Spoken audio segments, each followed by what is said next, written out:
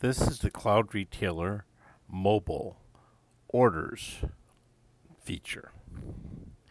As you can see here, you can either go into an existing order that has been set up either on a handheld or in the back office, or by hitting the plus sign, you can create your own. You do need to fill in an order type, as well as give it a reference number.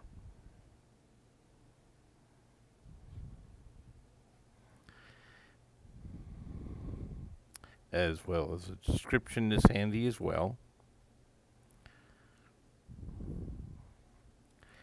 And then it is ready for you to scan an item,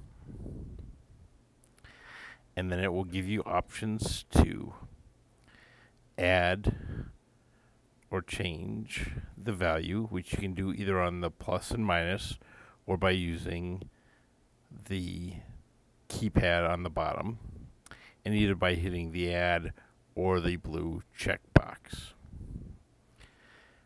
Now, backing up a step here, order types, whatever orders you set up will be in here. One nice thing to do with this feature is to use hold orders as a line busting option.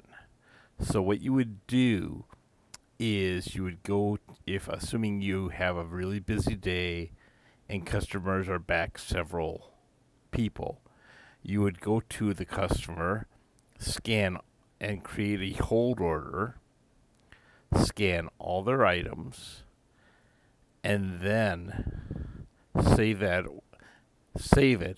and then it would go to the point of sale, and then the cashier would just need to pull it up.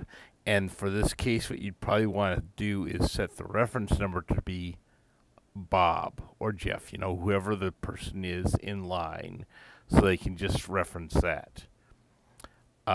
Before you use this, I do suggest you try it once or twice.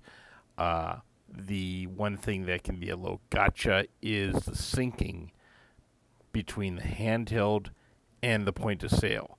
So what you want to do is see how long it takes for the orders on the handheld to show up at the point of sale, so you have a better idea of how many people back you should start scanning for, and if the cashier, say, would need to hit the sync option to force a sync to get the order in.